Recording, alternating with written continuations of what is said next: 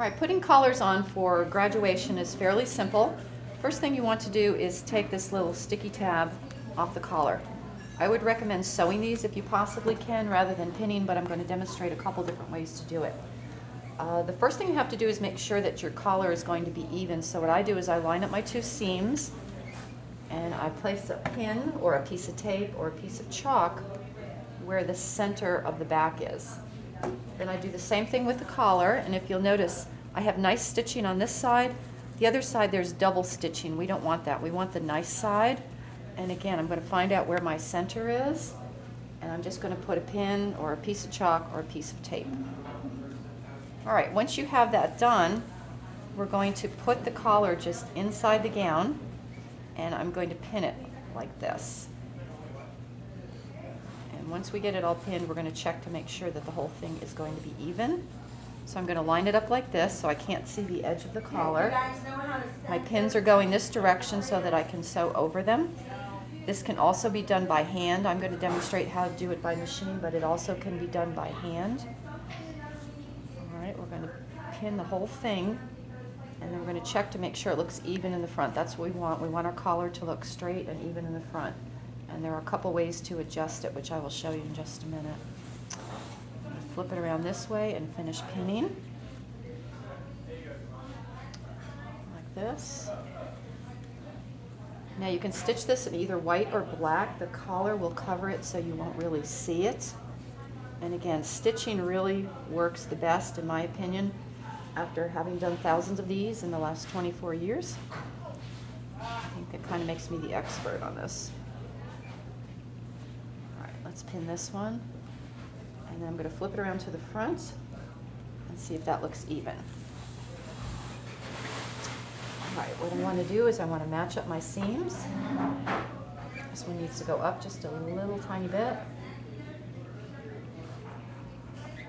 All right, so we have our collar even. The next step is to actually stitch the collar to the garment.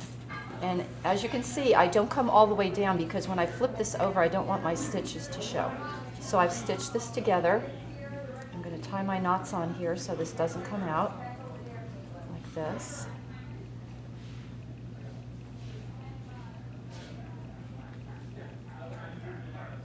And I'm going to pull the pins out, and I'll flip it over to the front and show you what the collar is supposed to look like. Again, you can do this by hand, where you just come in with a couple little whip stitches along the edge there. It does not have to be done by machine. I'm going to take this pin out. I'm going to flip this over and pin it like that.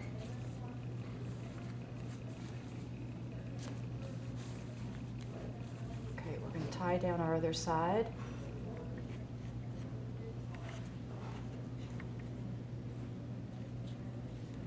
These just have to stay on for this ceremony, so it doesn't have to be perfect. It doesn't have to be real straight. Again, you're not going to see most of it. All right, let's get the other pin in here. Flip it around. See how it's going to look. Again, we want to make sure that it's going to be even. All right, this is what we're shooting for.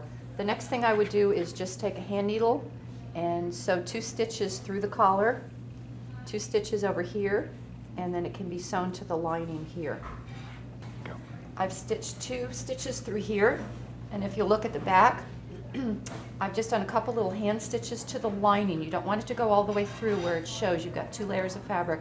You just stitch it to the lining and zip it up, and you're done. These cannot be pressed.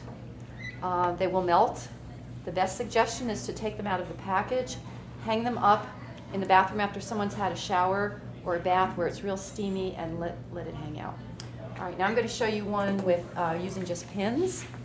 If you don't have somebody to sew all of this on, the other thing you can do is to just get a bunch of safety pins, and instead of using our straight pins, you can pin the whole thing on using safety pins. It's not as comfortable on your neck. You could also put these on the outside if you prefer. You can pin it like so, and then And when it comes around to this part here, again, we're going to flip it over like that, put a pin on the back, and then use a piece of tape to tape the underside down. If you have absolutely no pins whatsoever, you can pin the whole thing with masking tape. I don't recommend it. I would do it as a last resort because it does not stay very well. But you could theoretically tape the whole collar to the inside like that, and it would hold for graduation. All right, please be aware when you come to graduation, if this is not on, we have to do it for you that day, and we're kind of under the gun to get everything done accordingly.